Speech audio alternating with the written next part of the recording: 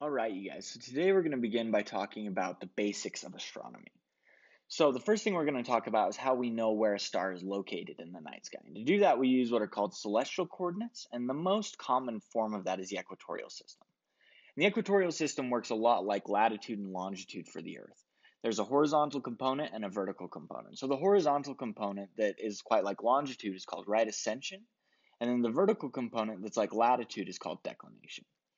So the way that it works is we split the world into 24 hours longwise, or 24 sections. So this is for right ascension. And starting at the vernal equinox is 0 hours, and as we go around in a circle horizontally around the Earth, we go from 0 to 24 hours. And then to make it even more fine-tuned, because that's a large range, we can do there's 60 minutes in an hour, and then there's 60 seconds in each minute. So it allows us to break down each hour into smaller pieces and fine-tune. And then for declination is the vertical component. And instead of breaking it into, 24 declination hours, what we do instead is we do degrees from the equator. And so we do positive degrees if it's in the northern hemisphere, negative degrees if it's in the southern hemisphere. And then each degree can be broken down into smaller and smaller pieces. There's 60 arc minutes in every 1 degree, and there's 60 arc seconds in every 1 arc minute. So that allows us to fine tune our vertical position. So for example, the coordinates for Betelgeuse, a star in Orion, are 5 hours, 55 minutes, 10 seconds, and then positive, so the northern hemisphere, 7 degrees, 24 arc minutes, 26 seconds. And so that could pinpoint to an exact location on a star. Say here, this is where the star is located, those would be its coordinates, right? And so the next thing we want to talk about, now that we know where our stars are located, we need to get into the finer-tuned areas of the double star research, which we have two stars, so we want to describe the angle that they have with respect to one another. And so the way we measure this angle is we measure from north and we go through east all the way until we find our secondary component star. So our primary component acts as our origin for our axes, and then from north, we travel through east till we hit our secondary. And notice this coordinate system seems a little bit off. It's because east is on the wrong side. So a lot of the time in astronomy, this is how we present these cardinal directions, our northeast, south, and west. So don't be confused if you see this. Just know to be looking for towards the east direction. And we measure this angle in degrees as well, and the symbol for it that we use is called theta. Right, and so this theta is going to be a number that represents the position with the star and the secondary component with respect to the primary component. The next thing we want to talk about is separation. So separation describes how far apart the two stars appear to our naked eye. And so it's measured in something typically the size of arc seconds. It can be arc minutes or degrees, but usually these stars are very, very close together. So we use arc seconds. And the symbol we use for that is called rho. And the reason that separation and position angle are important is because we eventually use them to describe the star's location with respect to the primary. So in this example, the primary is located here on the x-axis. And this is images of the secondary taken at different times. And you can see how it looks like an orbit. It looks like an ellipse. And so from this, we can gather that it appears that the secondary component is actually orbiting that middle star. Now over here on this example, the primary component is located here at this origin, and then the secondary component just seems to be getting further and further away with no curve to it, no orbit that appears to be happening. So based on separation and position angle alone, we're actually able to decide at least a preliminary idea of whether we think the stars are orbiting one another or not.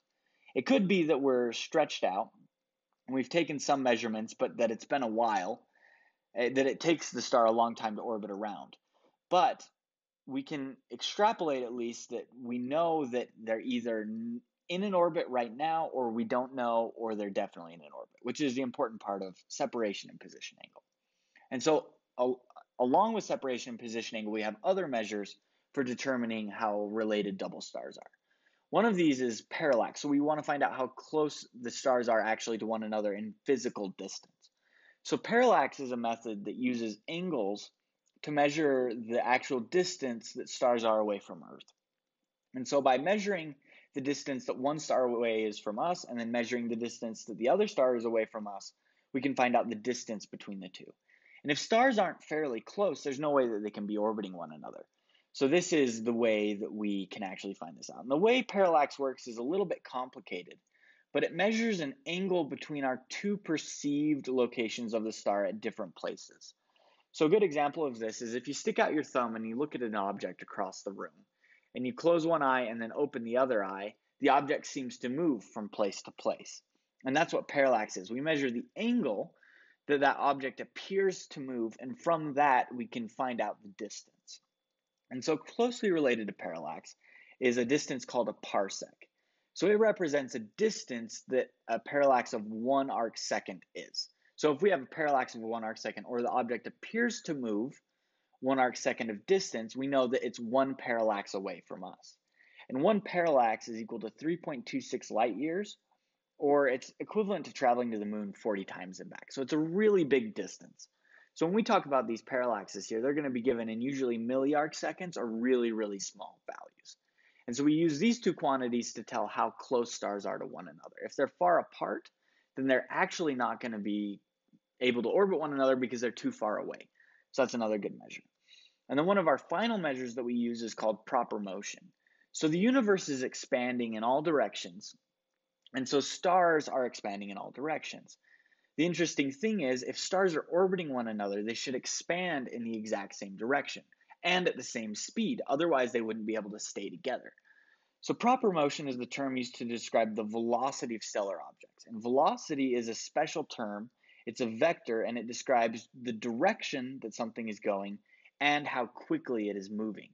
So it allows us to compare these stars and see if they're actually heading in the same direction at the same speed, which allows us to know whether they could ever possibly be related to one another. So for two stars to be related physically in any way, they have to share a proper motion.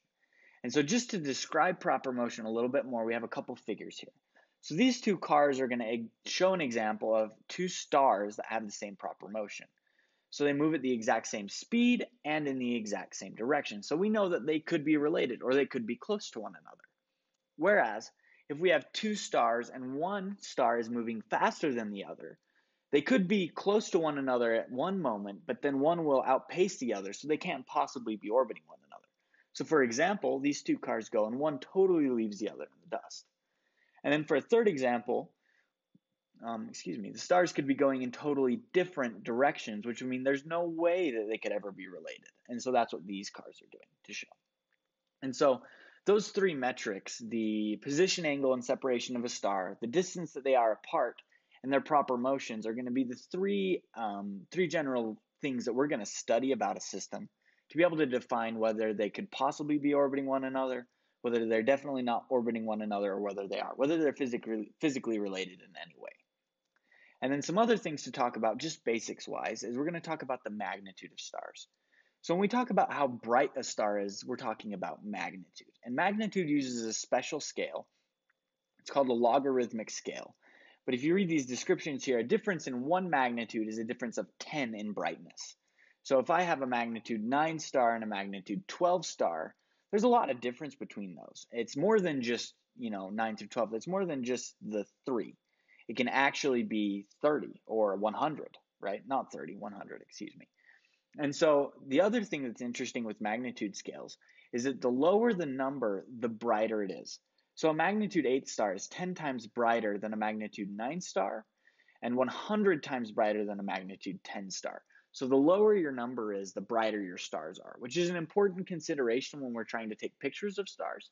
If your two stars that you're trying to study have very different brightnesses, it's going to be hard to get them to expose well on an image and actually be in the same image together. So it's something we actually take into consideration as we move further in our double star research. And then the last thing that I really want to talk about is distance in astronomy. Often we talk about vast distances between galaxies, between stars, between us and stars, and then we have these really tiny measurements that are between the small optical measurements that we see. And so understanding the metric system and understanding using the reference sheet to understand these distances and how they relate to one another is essential. So that's going to be something you're going to want to practice, turning from one unit into another unit, and just use the reference sheet, use this metric prefix table to be able to practice that. And that'll help you to be able to understand the vast and small distances we use in astronomy. And then as far as units go, we just wanted to talk a little bit more about right ascension and declination because they are a little bit different. So right ascension uses hours, minutes, and seconds. So it's not a base 10 system like the metric system. It's base 60. And so you just have to use conversions like you would time. And every 1 hour, there are 60 minutes, and every 1 minute, there are 60 seconds. And so that's how we're going to do right ascension conversions. It's just a little bit different from the base 10. And declination, luckily, follows the same system as right ascension, like time. There's 60, in every 1 degree, we have 60 arc minutes. And every 60 arc minutes, we have, or in every 1 arc minute, we have 60 arc seconds. And so instead of being base 10, they're base 60. So it's good to practice a little bit and work with those as well. And then although these conversions with the units are similar, the way they describe them, their distances they describe are actually vastly different. So knowing that declination is degrees, arc minutes, arc seconds, and right ascension is hours, minutes, seconds is actually pretty vital. Well, and that's the end of this video we have that goes over the PowerPoints here. If you have any questions, go ahead, read through it again, look through it again, look through the reference sheet, and then go work on the homework to go test your skills.